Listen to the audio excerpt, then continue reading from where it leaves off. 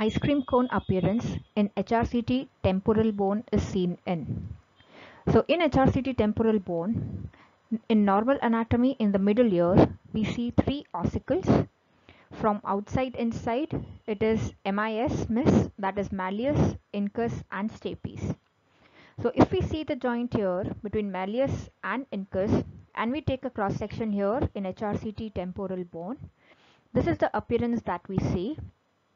So that is an ice cream cone appearance in the joint between the malleus and the incus. So that is the head of the malleus and this is the body of the incus and that's the short process. So the ice cream cone sign is seen in normal incudo-malleolar joint. So this is the ice cream cone appearance here. The round thing, that is the ice cream scoop, and the incus that forms the cone of the ice cream. The ice cream scoop is the head of the malleolus. So this is a normal incudo-malleolar joint.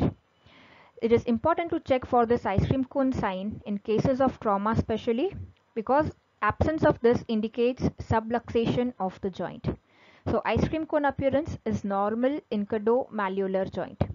Previously, we have also seen a pathology where we see ice cream cone sign, that is vestibular schwannoma, a lesion in the cerebellopontine angle that gives the ice cream cone sign, the scoop being the part of the schwannoma in the CP angle and the ice cream cone being the part in the internal auditory canal.